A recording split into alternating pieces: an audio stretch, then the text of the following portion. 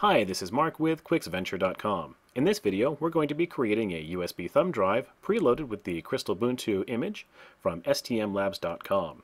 Crystalbuntu is a Ubuntu image that also includes the drivers for a Broadcom Crystal HD decoder board, and it also has the XBMC software preloaded.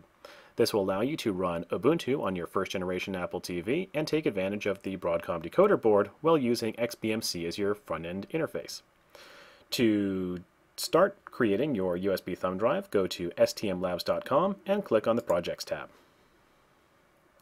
You should probably also click on the Donate tab to give Sam a token of your appreciation, because this is really nice software and he does it for free. Once you're on the Projects tab, scroll down to the Crystal HD for Apple TV project and click the link to the project page itself. Read the project page to get an idea of exactly what's going on behind the scenes, and then scroll down to the Download section and click the link for Windows. Save the file. It's pretty small, about 1.5 megabytes. Then go to your Downloads folder and extract the zip file.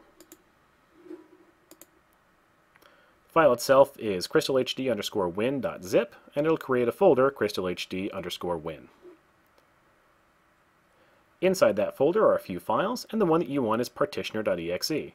Double-click it, and that will start the application that will create your thumb drive. You're going to leave all of the default options, and then select the thumb drive that you've got installed in your computer. You need a 4 GB thumb drive, and I found the cheaper ones work better than the more expensive ones. If you don't see your thumb drive listed, make sure it's plugged in and formatted. If you still don't see it, get a new thumb drive. Click Go, and that's going to start the application downloading the image file itself. The image is 530 megabytes and has to be downloaded from the internet every time you create a thumb drive. As you're downloading, you can see your progress by seeing how big image.img.gz is. Refresh your Explorer page, and when it gets up to 530 megabytes, you're done.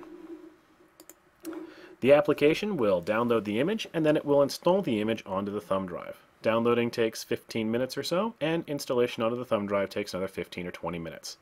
So, when you're all done, you'll see a congratulations message. Click OK, pull out the thumb drive, and put it in the back of your Apple TV.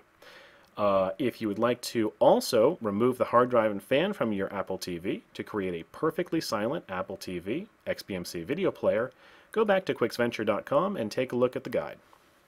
Thanks for watching.